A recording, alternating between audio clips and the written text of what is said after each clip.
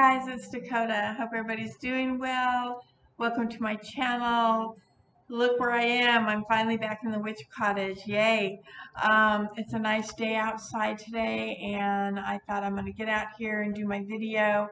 Tomorrow, it's supposed to be, I don't know, they're calling for slight rain showers. I don't know if it's going to come or not, but I decided I'm going to come out here today and do my video. So today's video, I think, it was kind of fun, and it was one of those just sort of fluke things that I decided to talk about today.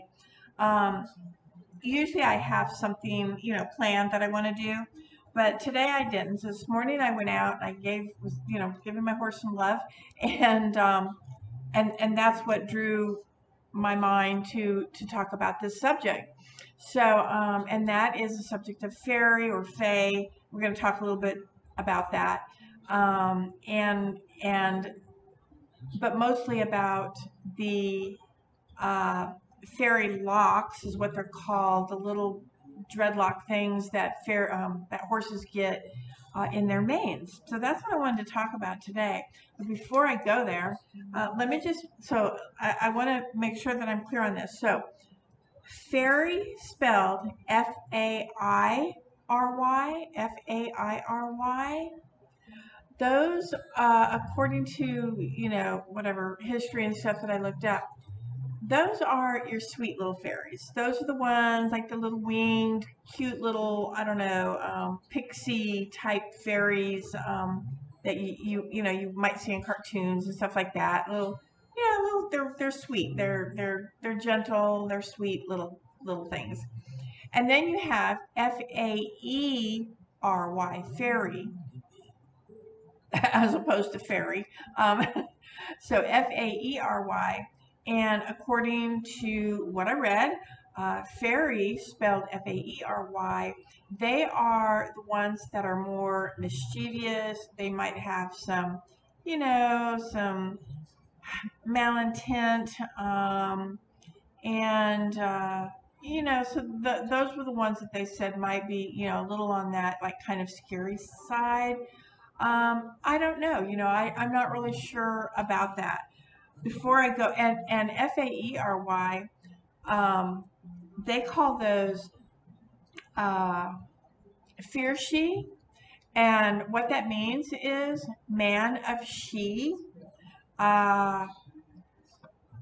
So she is S-I-D-H-E is pronounced she, and so it's called man of she. So when I think of that, and I think she, I think banshee. And so then I think, the banshees are kind of like, the scarier ones, I guess, if you will.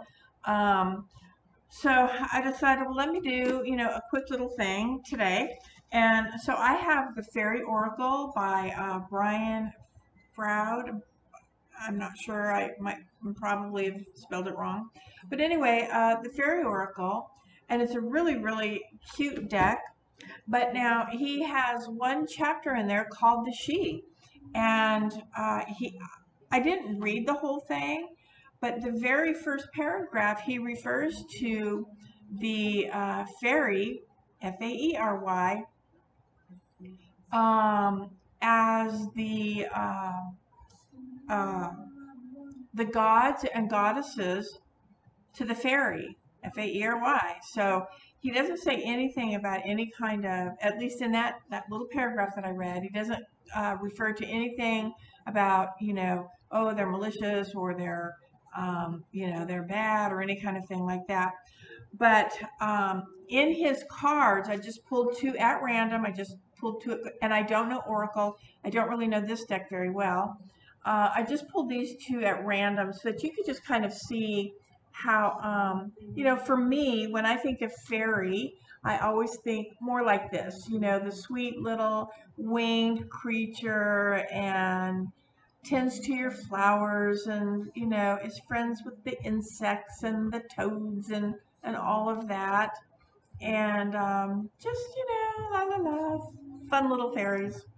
And then when I think of fairy, F-A-E-R-Y, And I think of, you know, that more, I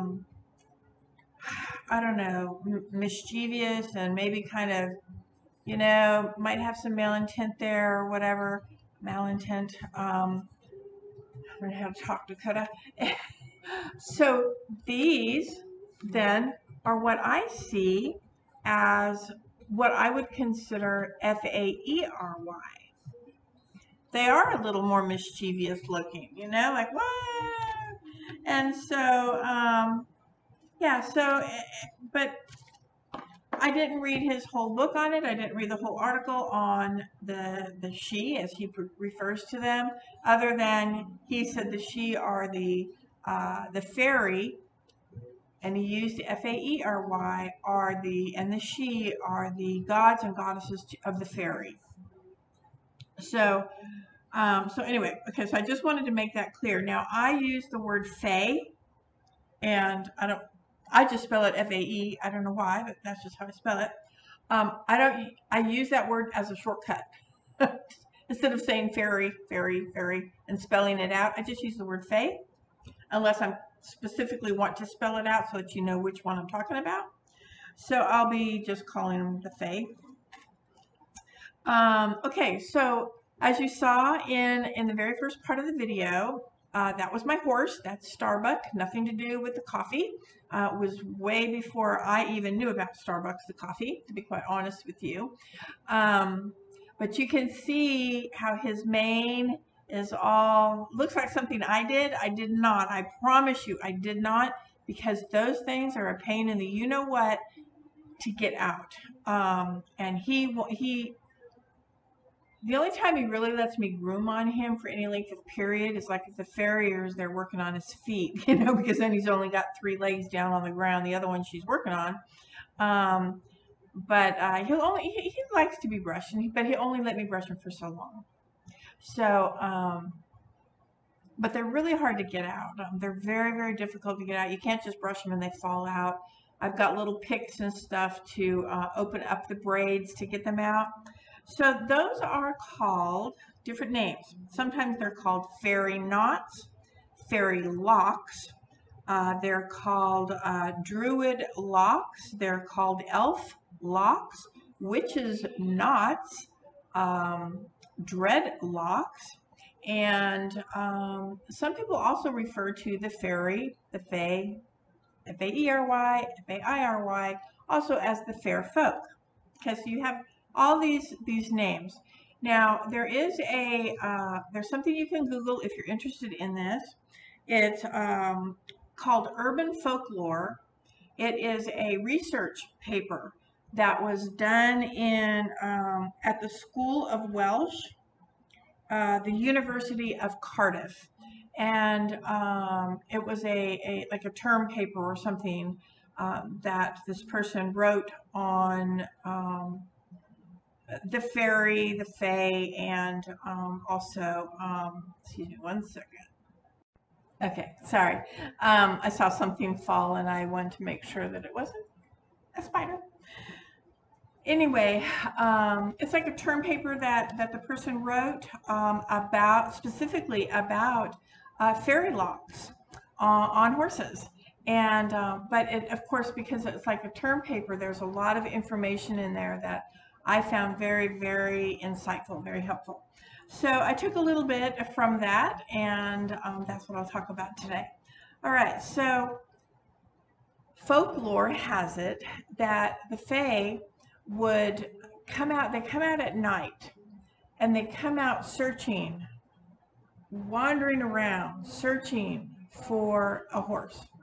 And when they find a horse that they like, they choose that horse, then they go to work and they make these fairy knots. And the knots are used as stirrups, like a saddle. So they get on the horse, and the fairy knots then work like stirrups and reins for them to hold on to. And then they take the horse and they ride around all throughout the night.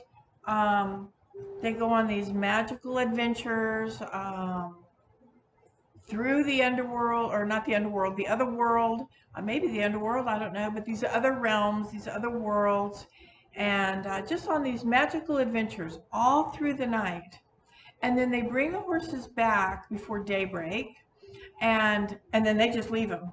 So when you go out to feed your horse in the morning, your horse has all these dreadlocks, basically in their hair, all these twists and braids and knots, and I mean bad.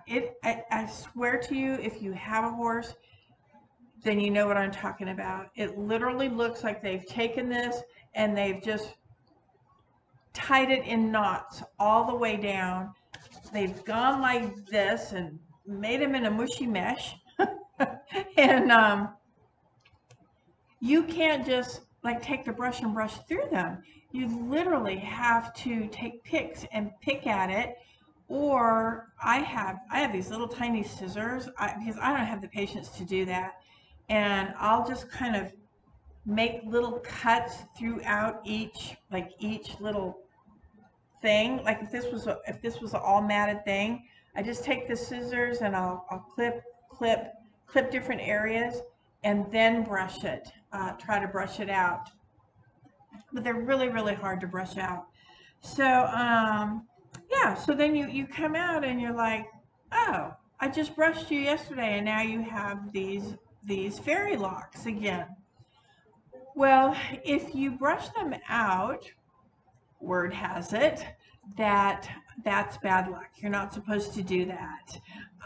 That's according to folklore, because what happens is if the Fae come back that night and all their hard work is gone, now they're upset. They're mad because they have to do it all over again. And I'm telling you, I have seen that happen more than once. I have brushed them, gotten everything out, come out the next day, and he's got fairy locks in his hair. So I don't know. That's just what I've read, and according to this research paper, it's in there as well. So the other thing is in Shakespeare's Romeo and Juliet, there was Mercutio. Let's see, when Mercutio was talking to Queen Mab, I think is how you pronounce it. This is a speech that he says to her. She is the fairy's midwife, and she comes in shape no bigger than an agate stone, that plaits the manes of horses in the night, and bakes the Elflocks in foul sluttish hairs, which once untangled, much misfortune bodes. And that's going back to Shakespeare, so in Romeo and Juliet. So then you have to go, well, is there something to this, or if this is just folklore from ancient times? Don't know. In the Middle Ages, horses that were found sweating, like in the barn, the next day you go out and your horse is sweating and his hair is all mangled, then it's because those were referred to, then the elf knots were referred to back in the Middle Ages, and those were referred to as the hag riders, That meant that they were called hag rider knots. Sorry, I had to look. I was like, wait, that doesn't make sense. They were called hag rider knots, and those were made by witches. So the witches would come, and they would do the same thing that the Fae did. They would make these knots, and then they would ride the horses. And yeah, and so then they would ride the horses. So if y'all know what a hagstone is, I don't think I have any out here, but we find them at the beach a lot. It's a stone that has a hole in the middle of it. We find them in the beach because usually if you have a rock and you lay it and water uh, sits in one spot, it eats away and eats away and eats away, and eventually it makes this hole. So what the people would do is they would find a hagstone. If indeed they went out and the horse was sweating and his mane was knotted, with that meant that those were knots made by the hag riders, which were witches. So they would take the hag stone and they would hang it up by the door for protection to keep away the witches. So, so there was that story, which was kind of fun and interesting. One of the other things that the person who wrote the article or the research paper mentions is that if you wake up in the morning and your body is just so sore, like you've just had a major workout the day before and you're just so sore and your hair is matted, it means that the witches came and they shapeshift you, they transformed you into a horse, into one of these animals, and rode you. So that meant they knotted your hair and would ride you. Yeah. So there, so that was kind of funny. The story that that I don't know, made me just shake my head. It just really made me shake my head. And this was in the research paper. Again, if you want to read it, it's called Urban Folklore. University of Cardiff, School of Welsh. Well, apparently the fundamental Christians refer to the tangling of a horse mane as a satanic ritual, I guess. It's a satanic working, if you will. And that was to instill fear into the people, because as the research paper goes on, and they did a very, very good job, very thorough job of researching these fairy knots. But if you continue to read about that, you'll see that most, like when you dissect it and you research it the way they did, really, I hate to admit it, but the Faerie Locks, most likely, because I'm going to say most likely because there's a chance that it might be something else, but most likely it's caused to the horse owners lack of maintenance. And so that may be true sometimes, but maybe not all the time. Because we had, my farrier was out last week and he had already started getting some locks. And she said, and I was sitting with the little brush trying to get them out while she was doing his feet, but you can't get them with the brush. So when she was done, she's like, you better get those out of him before they get any worse. And I go, yeah, I know. And I never did. And now you saw his whole mane. So that is going to take a long time to get those out. I'm going to have to get the little scissor things and cut them and see if he'll let me brush on them for a while. So so let's just go with this. Yeah, it probably does have to do with the lack of maintenance sometimes, but maybe not all the time. Because I love the story of the Fae coming in the night and riding my beautiful horse going on magical adventures. I wish that they would take me with them. I mean, it just sounds like a really fun thing. I just wish that when they were done that they would clean up, because why do I have to clean up after them? um, the last thing I just want to say is that, when we talk about the fairy or the fae, whatever you like to call them, and me personally, this is just me personally, I don't necessarily believe in the actual,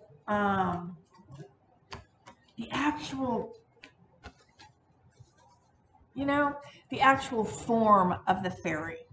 I mean, when I hear fairy, this is what I see in my head, the little winged, creature. I mean, that's what I see. But for me, it is more about an energy. It is more about that energy.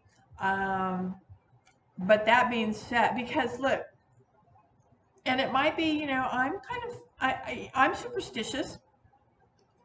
My grandmother was, let me tell you, my grandmother loved Jesus. She, she was a religious woman, but never, ever, ever, ever in my lifetime did the word God, did the word Jesus, did the word, are you going to church, any of that stuff, did that ever come up? Never. Not with my grandmother, not with my mother. Thank you. I was not raised in a religious upbringing, and I had free will to explore, and that was great. But anyway, my grandmother, I mean, there was Jesus all over the house, and whatever they're called, crucifixes and stuff all over, crucifix? I don't know, crosses all over the house. And she was very, very superstitious. And I remember my grandmother telling me, don't ever step in a fairy ring.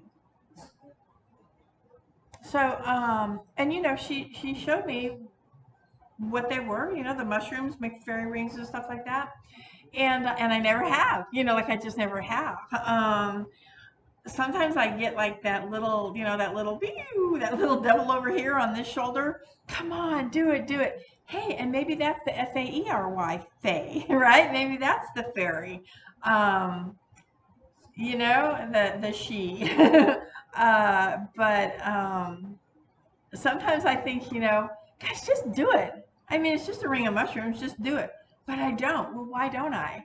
And why do I, in my garden, leave stones? My stones I have crystals, there's rose quartz. I mean, there's all kinds of stones in my garden from different spell works, things like that.